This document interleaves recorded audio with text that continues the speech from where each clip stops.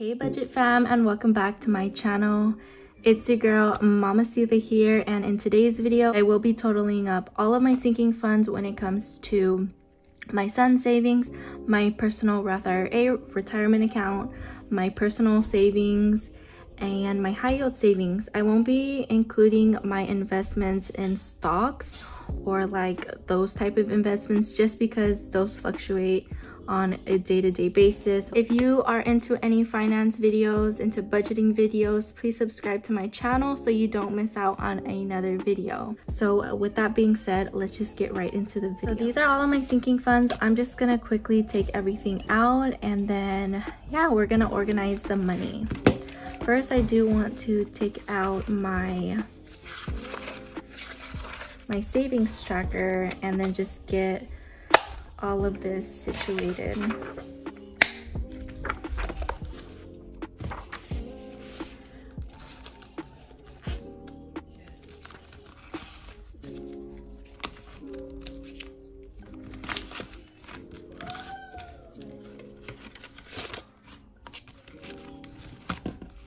So here's all of the money. I'm going to go ahead and organize it, and then I am going to make another video on basically condensing my sinking funds. So stay tuned for that video.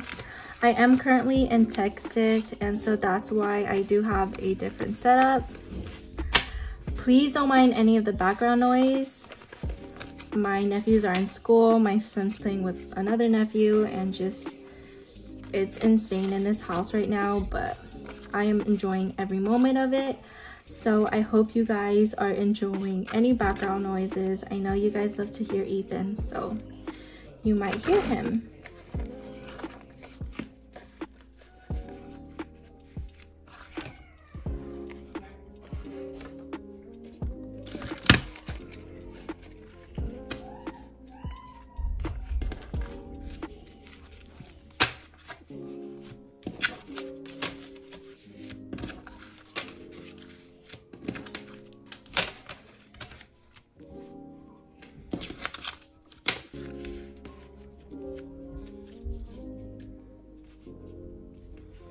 Alright, so before we get started, I wanted to show you my savings tracker.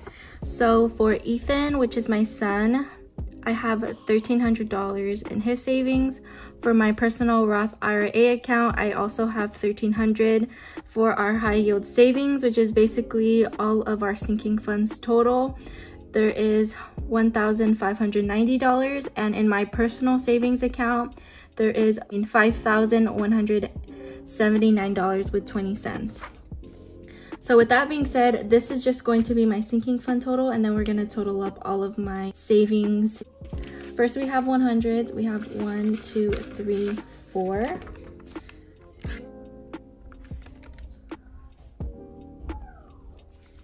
So that's 400.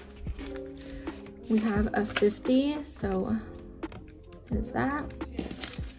20s, 20, 40, 60, 80, 100, 20, 40, 60, 80, 200, 20, 40, 60, 80, 300, 20, 40, 60, 80, 400, 20, 40, 60, 80, 500, and 20, 40, 60.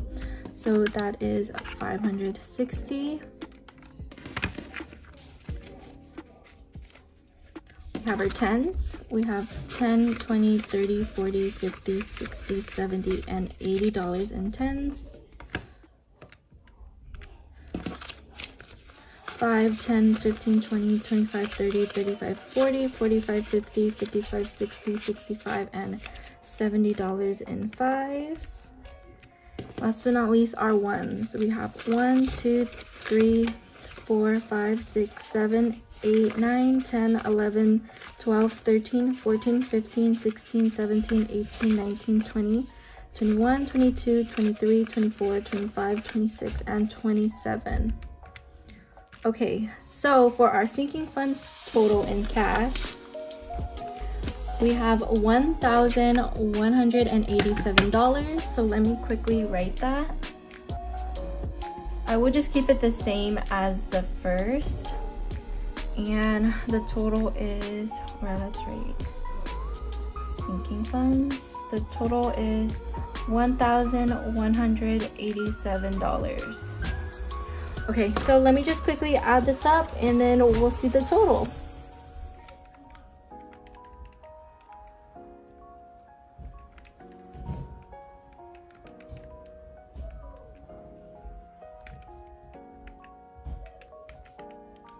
Wow, so the total amount officially is $10,556.20. I am so shook on that. Again, that's $10,556.20. So with a low income, you can still save money, you can still pay off debt. It's just all about your mindset. If it has to be with increasing your income, getting another side hustle, whatever the case may be, it is possible. And this is just so amazing. I didn't think I had $10,000 saved up for us, but this wouldn't have been possible without me budgeting. So with that being said, if you guys are not into savings yet, this is a reason to get into savings, because your money will add up. Even if you start by saving $1 each paycheck, $2 a paycheck, or even up to a certain percentage of your paycheck. But with that being said, I will see you guys in my next video. I hope you guys enjoyed. Bye guys.